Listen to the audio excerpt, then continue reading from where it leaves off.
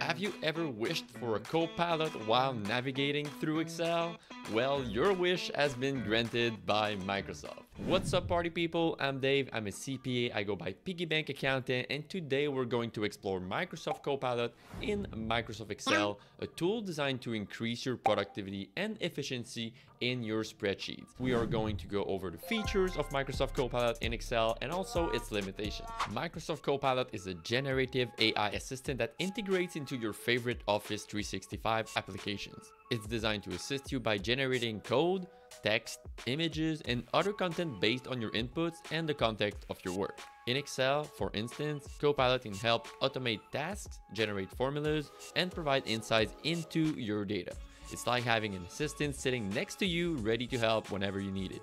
In other words, Copilot is the Clippy of 2024. Please note that I'm using Copilot Pro and it is a paid version. I recently made a video walking you through the main differences of the free and paid version of Microsoft Copilot, and it's right here at the top. We are in Microsoft Excel and Copilot is located at the top in the ribbon. Something that is very important to note is if the button is grayed out, you need to save your workbook on OneDrive. If your workbook is saved on your local disk, it won't work. I would click the button here and we have a warning here that Copilot is in preview mode. What does it mean? It means that Copilot right now is in feedback mode. It's not in production mode. It means that the community is more than welcome giving feedback on Copilot. And also please note that right now Copilot in Excel is available only in English. In other apps such as Word, OneNote, and PowerPoint, it's available in every languages. Another thing that you need to know is that you need to be very specific with your questions with Microsoft Copilot in Excel, and also that your data need to be formatted as a table. As you can see here, I have data, it is not in a table, and Copilot also suggests me, do you want to convert this as a table? You can click on convert, and here we go, I have a table. If it doesn't suggest you to convert as a table for some reason, let's click on undo. You can just select your data, go into insert, and then click on table here and make sure that my table as headers is checked. Here we go, we click OK, it does exactly the same results. We're gonna play around with Copilot in Excel, and what I'll do is actually play with the analyze function. So as you can see, I cannot do anything if I only selected a cell that is not in a table, and as soon as I click on the table, Copilot activates himself in the right pane. I have a data set here, which is the year, the category, the product, the sales, and the department. And we are gonna see what Copilot is suggesting me when I click on analyze. It says I can analyze data and show insight in charts and pivot table, and then it asks me to select a prompt. Let's try to ask Copilot the total sales by category as a column chart, and let's see what it gives me. I click here, and then he suggests me a pivot chart, and let's click add to a new sheet.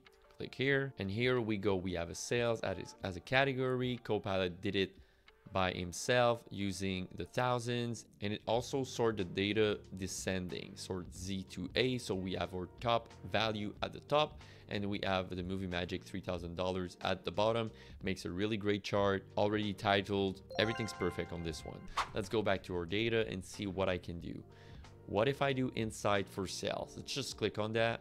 Here's a pivot chart that shows an insight about your data. Let's add to a new sheet. And what it gave me actually is the department and the sum of sales. So basically it gave me pretty much the same as my previous data, except that it was a category, but this time it went by department. It also highlighted me the biggest sales, which mean the headgear and the playtime workshop. I'm not too sure of the results behind that, which means I'm not sure what he did. Like, did he put only the top two? Did he say, okay, totalize 40% of my total data? So we're lacking some information here on what it actually did in the backend. I'm gonna try and refresh the prompt that Copilot is giving me and see if it gives me idea. I just click on refresh here in the pane, and let's see what it does when I click on total sales for product excluding Beyonce's beret. I don't know why we will want to exclude Beyonce's beret, but we'll do it.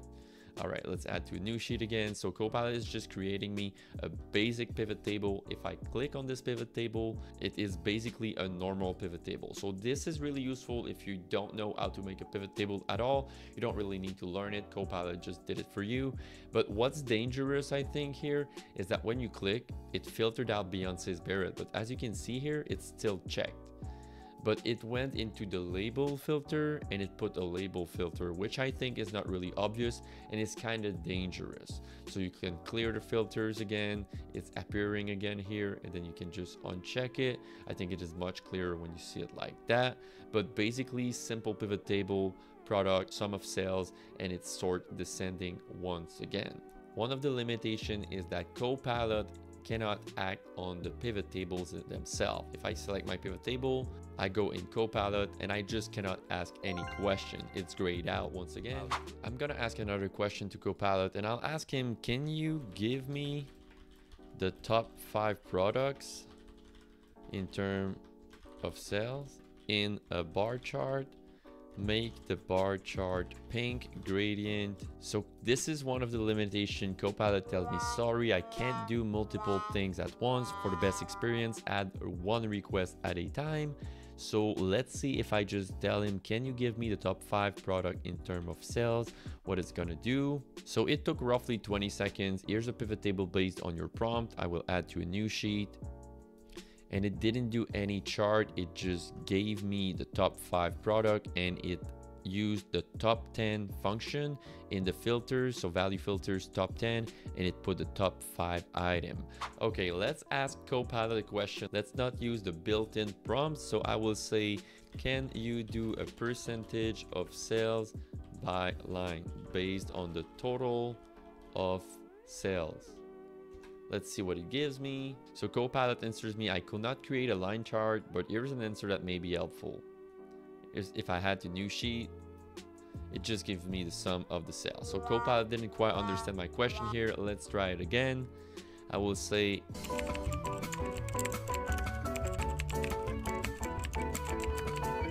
so here's a suggestion for you. Calculate the percentage of total sales for each product by dividing the sales of the product by the sum of all sales in the table. So it actually works. If I just mouse over on insert columns, it shows me in column F what it's going to add. We're going to add it. Click on insert column. Done. I added the sales percentage column F. This is very interesting. I can click here below explain formula and it's going to explain me the whole formula that it did. So Copilot added the sales percentage in a column. If I do the total, it gives 100%. It actually did it right. Good job. We're going to test once again the add a column feature. So I'm just going to click on my table once again and click on add formula columns and see what Copilot is suggesting me. It tells me add a column to compare sales and sales percentage. Let's click on this. I am kind of curious. I'm going to insert column and it actually didn't give me anything good here. That's not really great. What Copilot is also suggesting me is how many category of celebrity hats. This can be useful. I will click here and it's giving me the result 6. So it just told me that there is 6 line of celebrity hat. It basically did an equal count, but it put it in a pivot table. So once again, not super useful. Will be useful if there was like 3,000 lines, pretty much. We could have only done a count if, but it did it like pretty faster. So that's cool. One thing that I like that actually Copilot is not suggesting me right now, but it did when I tried to practice and show you guys the best of Copilot, is that it added the sales of the latest year. Add a column. Insert column, and as you can see, this can be useful. Instead of doing a pivot table and then sorting on 2024, it gave me only the sales for the year of 24 for each category. It can be useful, I mean, not all the time, but that's something it can do. So I didn't have to type the whole formula, like either if, the year, and then like it's a really complicated function, but it actually worked. I will delete a few columns here and try to add the unique product ID for every product using a VLOOKUP, and let's see if Copilot can do this. That will be nice if you tell him, can you use VLOOKUP or can you bring the product ID for each product? They are in the product ID tab here. So as you can see, all my unique IDs are there. I go back in my master sheet and I will ask Copilot, sorry, I can't do that. It doesn't work. I'll try to be more specific because you need to be specific with your questions. It doesn't work once again. Each like on this video equals a day of watering for my plants. Support Plant Life. Give a thumbs up to this video. We're going to test the sort and filter features. Click here, sort and filter. And it gives me bold the top 10 values in year. I don't think that's what I want. I would probably want to bold top 5 values in sales maybe, right? Here we go. We have the top 5 values that are bold. I will ask him, Copilot here applied my color on the column sales. So I have my top 10. If I go filter by color, I have 10 values. It also tells me that it puts some color in the department column, but let's see what it did. As you can see, if I remove my color, it doesn't work. It's because it used the conditional formatting. If I go in conditional formatting, I manage my rules. So as you can see what it did, it put the top 10 as well in column E, but it's based on numbers, and my column E is not numbers, it is letters.